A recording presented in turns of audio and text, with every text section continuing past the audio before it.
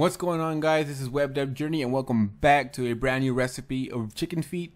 Today we are going to be talking about linking pages to other routes. I guess linking routes to other pages, okay?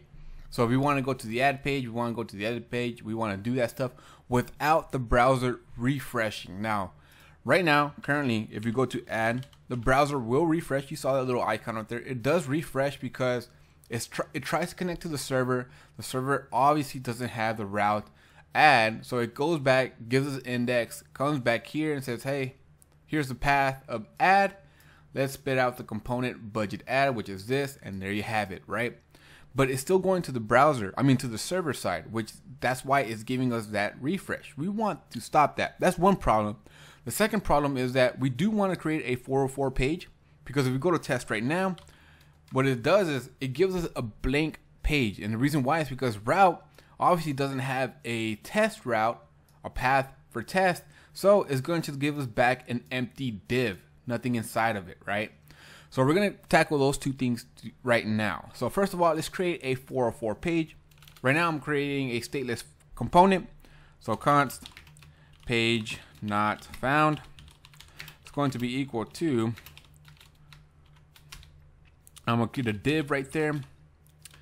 I'm going to say 404 for right now. Control save. Now, we do need to add it as a route because we want it to look for that route, right? A specific route, which I'll get in a bit. Route. Now, route path is actually optional. Okay, you don't have to actually have a path. What you do need to have is component, which equals to, we're going to make this equal to the page not found. Now, with where are we having? Oh, right here. We need to end it. Now, what this does is actually, God, since we don't have a path, this route is always going to be true. So if you go to /add, now we get our ad page or component, but we also get the 404 because, like I said, this is always true. Now we want to stop this. We want to only show 404 when we don't have a specific route. Now, how do we exactly do that? You can do it an iffy way with the exact attribute, but thank God, or thank React, it has a component for us that does this for us, and that is called switch. Now, switch is in charge of what switch takes in is children of routes. So we're going to actually encapsulate all the routes with the switch component. Grab this, exit, paste.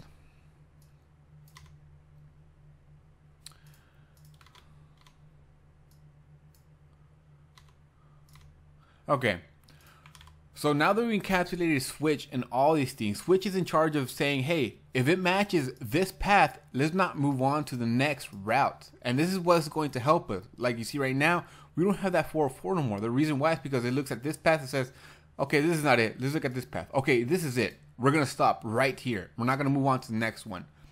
If we didn't have switch, it would keep on going until we ran out of routes. And it'll just keep on going until we hit all routes and then done. All right.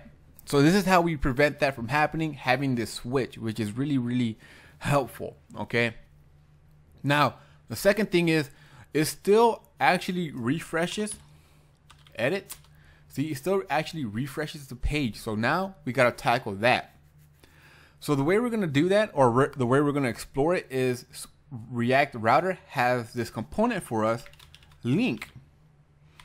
Now, link is a component that helps us to not have this problem of refreshing the browser. And we could actually explore it down here. In 404, if we get a 404, we're going to explore it going to the home page. So I'm going to say the A tag for now, right? href is going to be equal to / which is home. Control save. Now let's go to that 404 page test. Now we have this home right here. If we click on it, obviously you're going to get the page refresh. We don't want that. Instead of using the link tag, we use the A tag, we use the link tag. And instead of the href attribute, we use to attribute. Now, if you go back to the test, it's gonna give us a refresh because all these routes are still, we're not aiming at these routes right now. We're aiming just for the link tag to stop that refresh. All right. So now we go to the home page. We don't have that refresh no more. See that? That's pretty awesome. That's pretty neat. Now, to actually help us out with the routes, React has another component called Nav Link. Control save. So you can do it with Link. You could just route everything with Link once again. But I'm gonna show you that you can do it. So we're gonna create a header. A header is obviously going to be on top of every single page.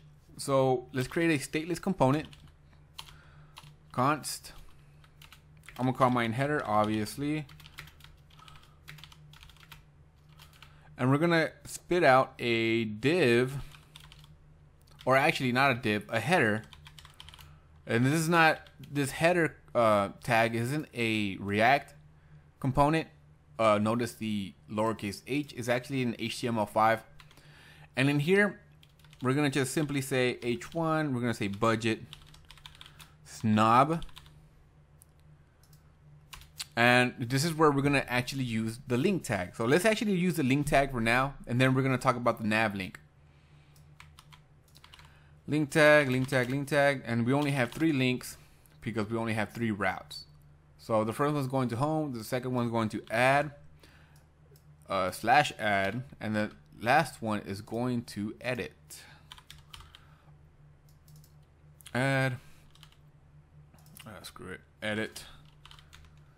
Okay, control save. Oh, and we need to call it the header. So you might be wondering, where exactly are we going to put this header component? We don't want it in the switch because it's not a route. It's actually a component. And we want this component to be shown on all pages. The home page, the add page, and the edit page. So that's a simple fix. We just need to put it right above the switch. Right here, we're going to call the header. And this is going to give us that header on all pages. Refresh, there it is. Then we got home, add. I need to do this uppercase. That's gonna bother me. Control save, add, edit. So if you go to the add, see that, edit, no refresh, but we do go to the actual page that we want to, which is pretty awesome. But React gives us another component. I talked about it, which is Nav Link. Now Nav Link gives us a little bit more feature. It's exactly the same thing as Link, but with a little bit more oomph to it. You know what I'm talking about? It gives it a little bit more features. So instead of Link, I'm actually going to use Nav Link for the first one. So Nav Link. Now if we use Nav Link, it still does the exact same thing as Link. See that? Just no refresh, but we could actually use a feature with it, or an attribute, and that attribute is called activate class name. And we're gonna give it a class name of is active. Control save. In our CSS styles, our style CSS, actually our base, is we're importing base right here. I'm just going to say dot is active, and we're gonna just set it to font weight to bold. Okay, that is it. Okay, so now we actually go to home, or sorry, it's not activate, it's active. Active class name, control save. There you go, we got home. But check it out. If you go to the add, we go to the add, but it's not going to the even we can't add this feature or this attribute to the link.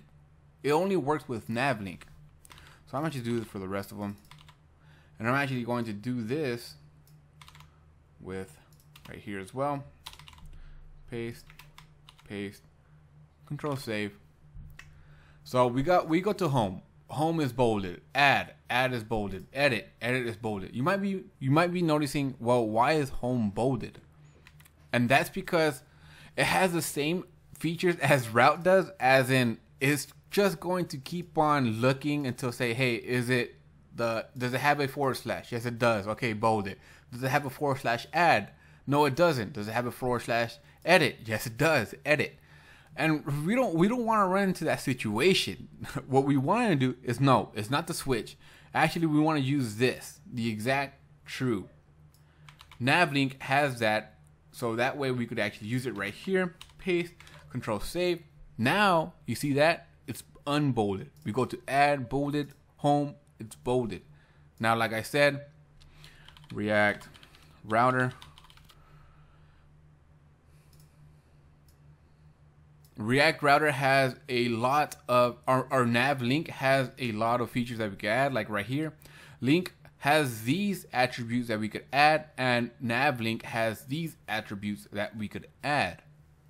So you might just want to look in here and play around with what can do what. But yes, Nav Link is used for basically for navigations, and Link is just used for links outside, like to go home, or you want to go to a specific other page that is not an actual page, it's somewhere in a page. That's where you would go to or do with.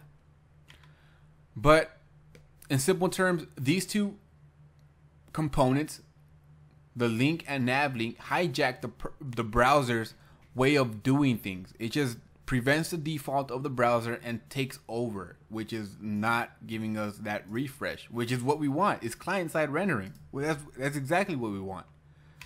So that's going to be for this video, guys. I hope you enjoyed it, and I hope you actually learned something from it. Thank you for taking time out of your day to watch this video. And in the next video, we're going to learn how to organize our routes and actually query strings and URL parameters. So look forward to that. And I will see you in the next video. Thanks.